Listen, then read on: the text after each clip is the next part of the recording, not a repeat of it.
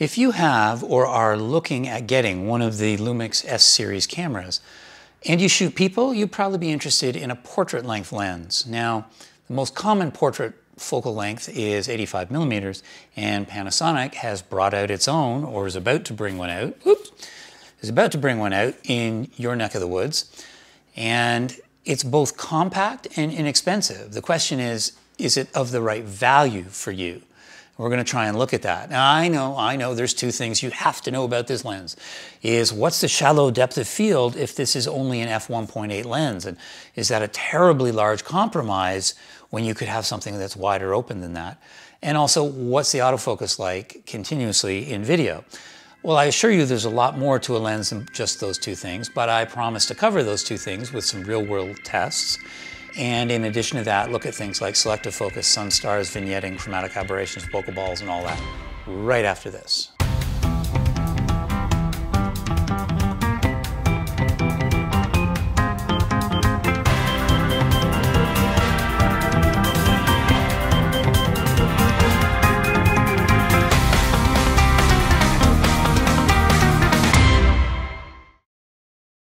I first shot with a very, very early pre-production version of this back in August 2020 when I did a behind-the-scenes video of Johan Sorensen testing out the S5 camera before it was available.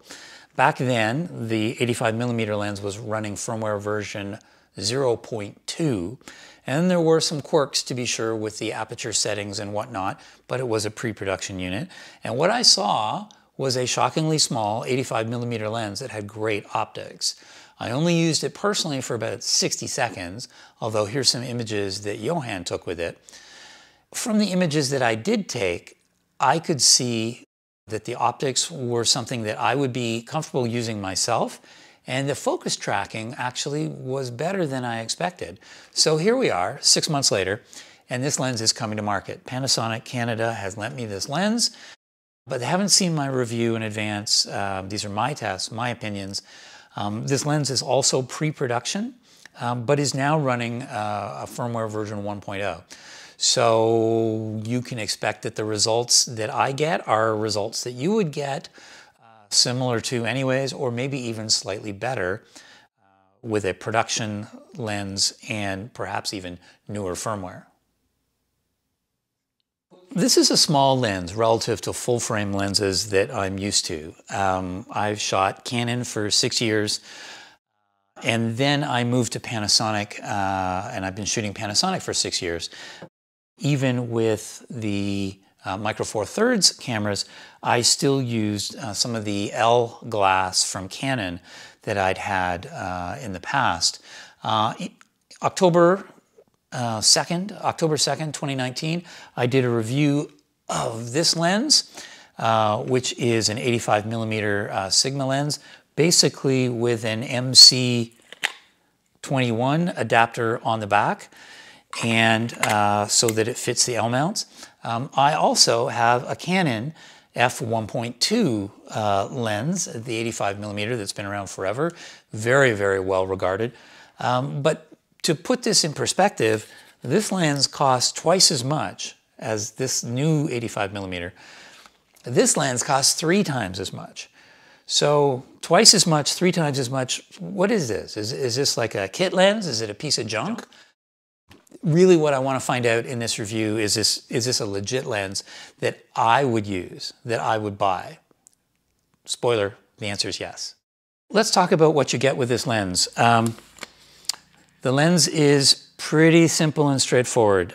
There is a hard plastic body, lovely damped focus ring, autofocus, manual focus switch that you really have to crank on. It's not going to slip on you, and a lens hood that locks in, and you have to press the button to unlock it to get it off.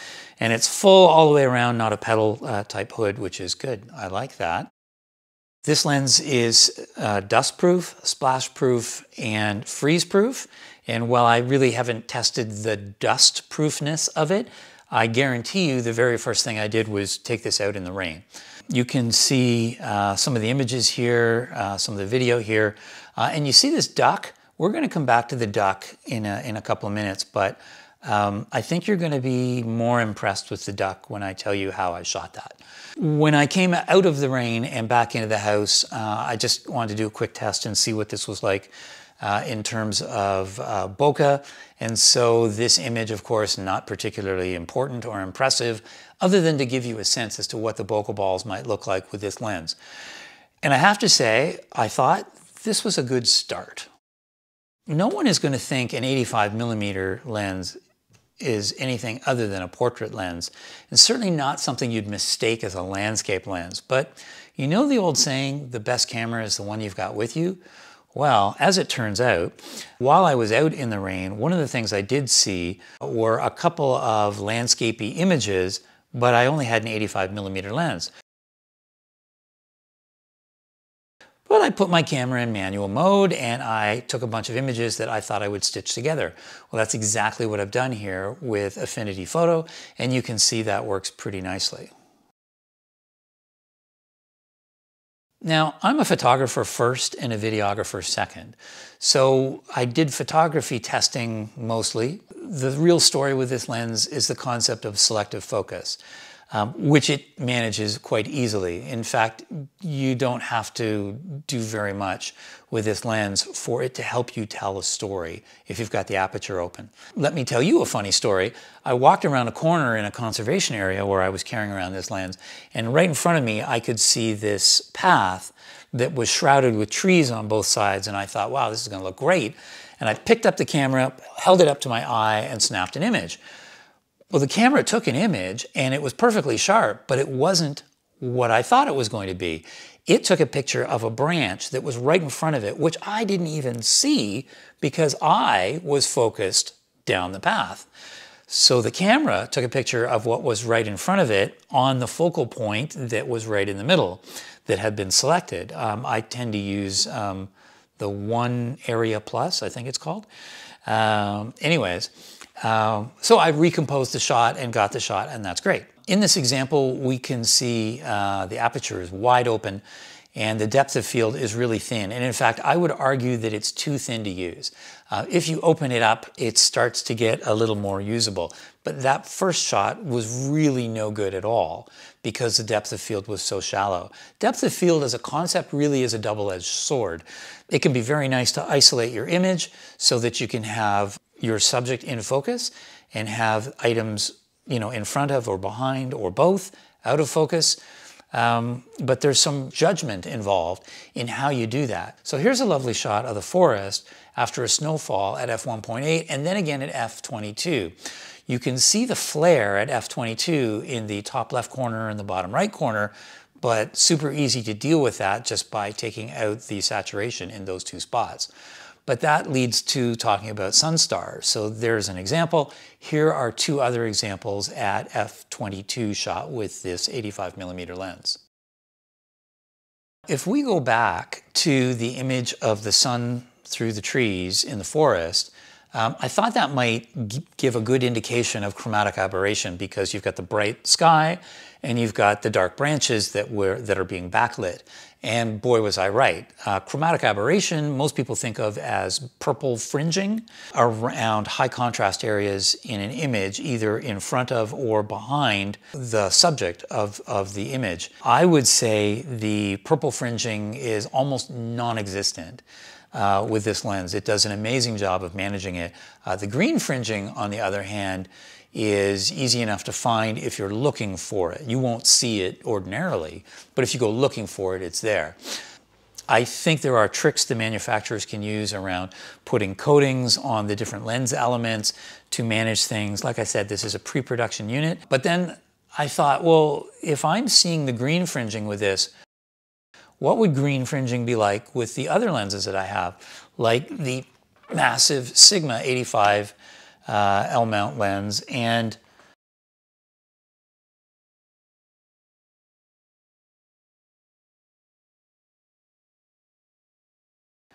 the Canon f1.2 lens that I have the MC21 adapter on.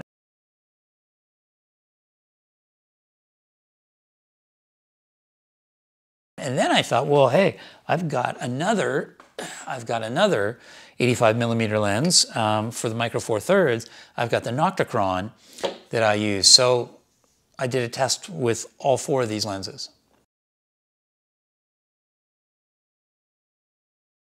While we're talking about lens characteristics, let's talk about vignetting. When I saw some of the other reviews on YouTube, they kind of said, oh, it's fine, or it was well controlled, and they kind of glossed over it, which I think is a little bit misleading unless the people doing the reviews don't know what vignetting means.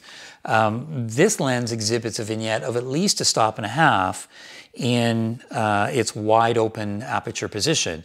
Obviously it lessens as you close down the aperture, but it doesn't lessen maybe as quickly as you might think. So firstly, I did some clinical tests on a plain white background, and then I've got an example where you can see this in a real world test. Here we see a plain white card that was lit with a large LED light, and the S1 camera has the 85mm lens on it, and it's shot at f1.8.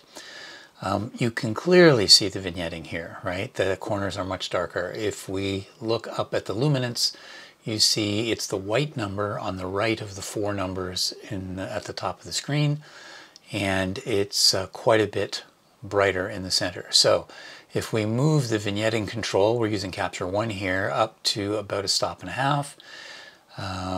There we show a luminance level of about 147, and over here we've got a luminance level of about 147. Okay, the second image was shot at f2.8, still with the 85mm lens, and you can see that I've tried to even things out, but it's still 2/3 of a stop. At f4, you can see the correction is 0.4 of a stop. If we go to 5.6, we're going to correct for that by bumping up the devignette about 1/4 of a stop.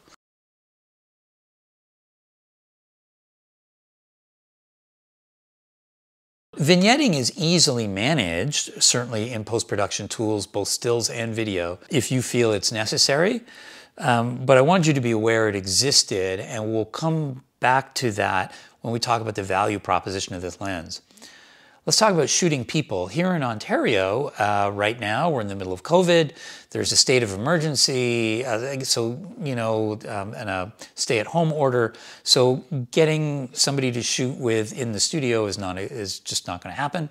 I was able to get a friend and his 2 daughters to come over, and we were able, of course, being an 85mm lens, we would be socially distanced because you wouldn't get that close. And I was setting up in my backyard just before we were going to shoot, and the snow started coming down like crazy, but then it stopped, which was great. The sun went down, and the folks showed up, and we were able to take these pictures, showing A, how sharp this lens is, and B, how nice the out-of-focus bokeh can be with this lens. The other thing is, of course, you can't shoot wide open when you get multiple people in a shot. You'll have some people in focus and some people out of focus. So I stopped down to f4.5 for these 3 people, but even then, I would say in hindsight, I probably should have gone a little bit further than that. Okay, so let's talk about video with this lens and camera combination. When I first got it, like I said, I was out in the rain. The lights looked fantastic. You can see the duck. So let's talk about the duck. I told you I was going to talk about the duck. This duck is being shot at ISO 16,000. As the duck swims away, the focus lost it. So I changed the tracking to human and animal tracking, and then here I am shooting the duck, same duck, different spot, through a bunch of bushes. And it's gotten darker still, so I'm shooting at f1.8, ISO 20,000. And the camera was able to track the duck through the bushes, which you can clearly see me shooting through, down to the beaver dam, which is creating a bit of a waterfall, and then the duck doesn't want to do it and comes back. But the tracking was shocking. So let's talk about bokeh, not in terms of stills, but in terms of video. Comparing the 85mm Lumix lens to the Canon f1.2, albeit at f1.8, so they're the same, and the Sigma, the heavier Sigma, also at f1.8. You can see the bokeh balls. I actually like the bokeh balls of the 85mm because they're the most round. The downside of the 85mm is that as you move away from the center of the frame, it suffers more of the cat's eye effect than anything else. So where does that leave us? I think that Panasonic has delivered us a small, lightweight 85mm lens. It's sharp, it's quick, it's splash and dust proof. It works reasonably well for continuous autofocus, really your only choice for the S-series cameras if you're looking for AFC. I think in terms of the aperture, when you open it up, it reveals lovely bokeh. Is f1.8 a compromise for you, you know, based on the price? Double the price and 3 times the weight, or 3 times the price? You know, is f1.8 a problem? I don't think so. I think this was great. And I love those other 2 lenses, but at the price, flare is well controlled. I think chromatic aberration, the purple fringing is basically non-existent. The green fringing is there, but you've got to look for it. Similarly, vignetting, definitely there, but is that a problem? I don't know that it is. So based on the size, the weight, the capability, the ability to selectively focus to tell your stories, you know, you take those factors and you multiply it by the price. If you're looking for a portrait lens, I think this is unquestionably good value, but that's my opinion. I'd be interested in yours. As always, if you've got comments or questions on this review, drop them down below and I'll get back to you as soon as I can. Yeah, if you want to give us a like, that'd be great. And otherwise, I'll see you next time.